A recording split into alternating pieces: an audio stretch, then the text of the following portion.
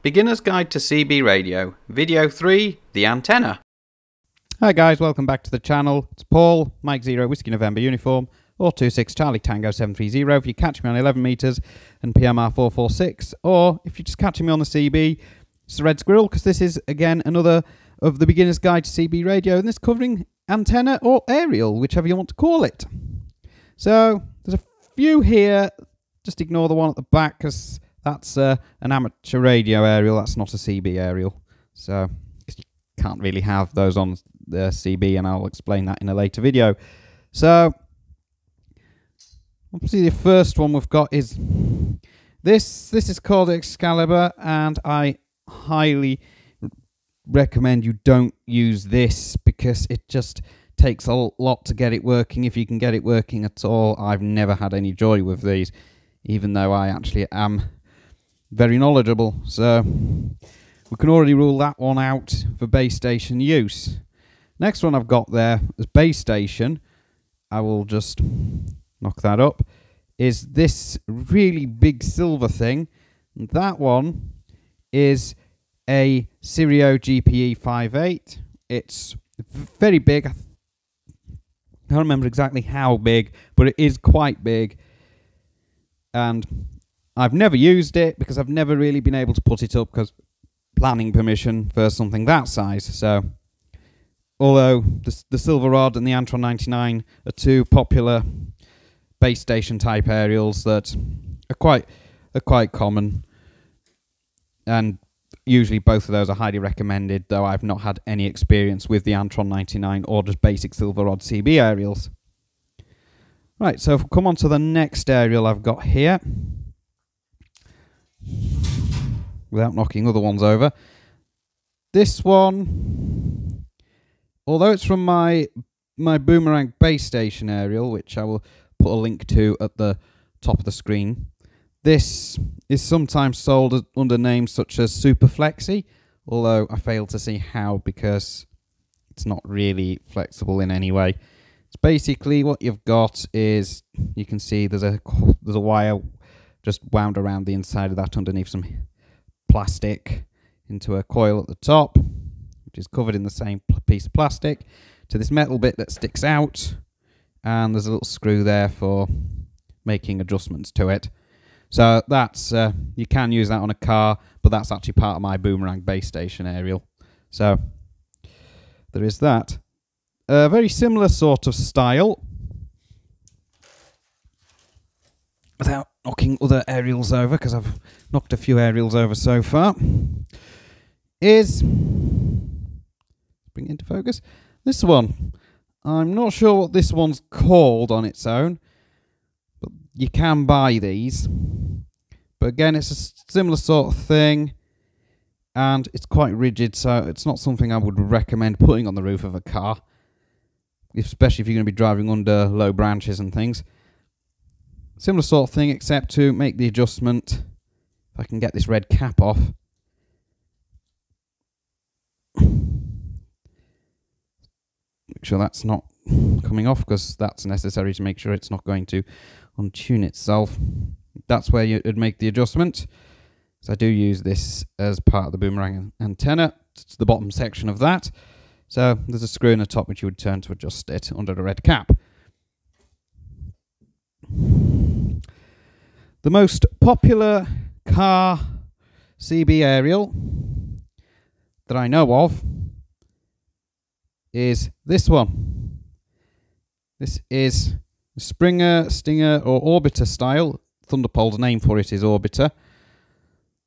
It's reasonable size. It does the job. I've never had any problem with this, and I'd happily buy more of them for other people if they wanted a CB radio putting in their car, or I'd recommend this to them. This is a very popular one, and I actually recommend it for beginners. So I'm going to put that to one side. Then we have this one. It's just knocking the other aerial it's tangled with there. So we've got this one here, which is called a dialer match. It's not a very long aerial in the grand scheme of things, so it doesn't look too obvious on the roof of your car. It has 2 adjustment points on it, so when you come to adjust it, which I will explain in a later video, there's the grub screw there, and then these 2 tuning rings, which you just turn up and down like that. And then when you've got it in the right place, you twist them together to do that. So, and again, it will fit the same sort of mounts as the other aerials. So, if you want something that doesn't look too unwieldy or draw any attention, this one's a good choice, although it's not as long as the rest of them. There goes one falling on the floor. So the last one I've got that would fit onto the roof of a car,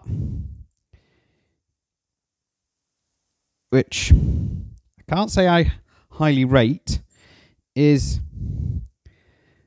this one. I haven't actually done a proper review on this one yet. This one is called the P&I Extra 48. It looks like a car stereo aerial. It's not, though. It is a CB aerial, and it's more or less designed for the European set of frequencies, so not really ideal unless you're planning on travelling into a European country for the most part with your CB radio. It's got a magnet in the bottom, that's there, which will just stick to the roof of the car. And the cable on it's quite thin, but I'm not going to worry too much about that for CB. So we've got another one that's also not too obvious or sticky out.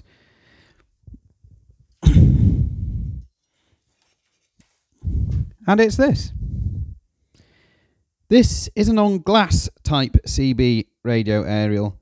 Now, there's a grub screw at the bottom here, as you can see. And if you go further up, there is a hole there where there should be a grub screw, but I have misplaced the grub screw. And then it has this piece at the top with this rather fetching little metal ball on the end. So this would stick to a window on your car using a sticky pad. This sticky pad has no sticky left on it at all and would need replacing if I was going to try and use that again. So that would stick to the window, and on the other side of the window you would have this little box with a cable, 2 cables coming off it. This one goes to the radio, that one goes to some piece of metal somewhere on your car. So it looks like a mobile phone aerial. The only difference is it's actually a CB aerial and sticks to your car window rather than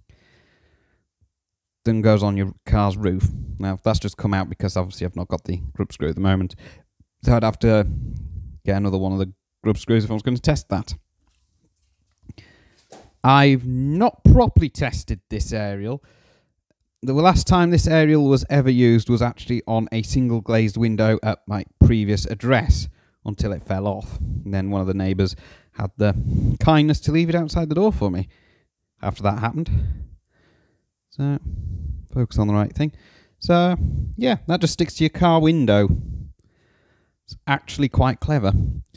I don't think they're that great in terms of transmission and reception, but they should do the job if you can't really do anything else. Say your vehicle's made like out of fiberglass or something, that would probably be a good choice.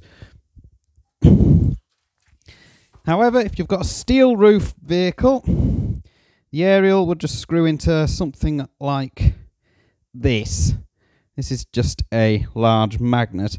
Now I'll grab one of the shorter aerials to show you this, because if I grab one of the big ones, what's going to happen is it's going to not go very well. So that would just screw into there, like that.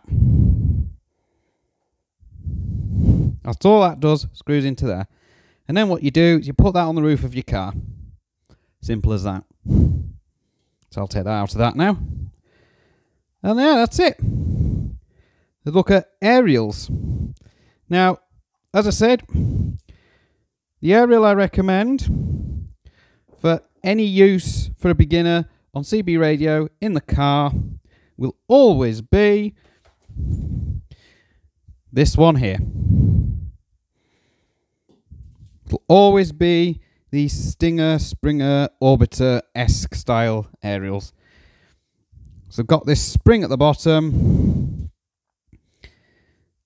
which it does actually move like that.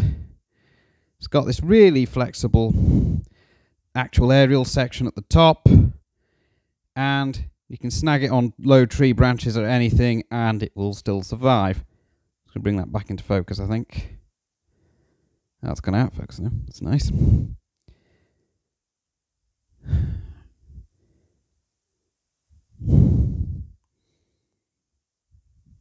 There we go. Focus on that. So that's your aerial there. This one looks a bit scruffy because my significant other and I painted it white, because we turned it into a home base antenna for a while. That was before I got the boomerang one, which the base for, I'll actually show you that. It's just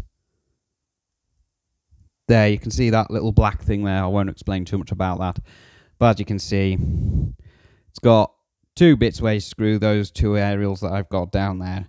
So, that's been somewhat informative and helpful. Recommendation for a base station aerial: if you can put a full-size one up, I'd probably recommend an Antron 99 or a silver rod type. So I've heard good things about Antron 99s anyway. I've not known anyone to have any problems with those.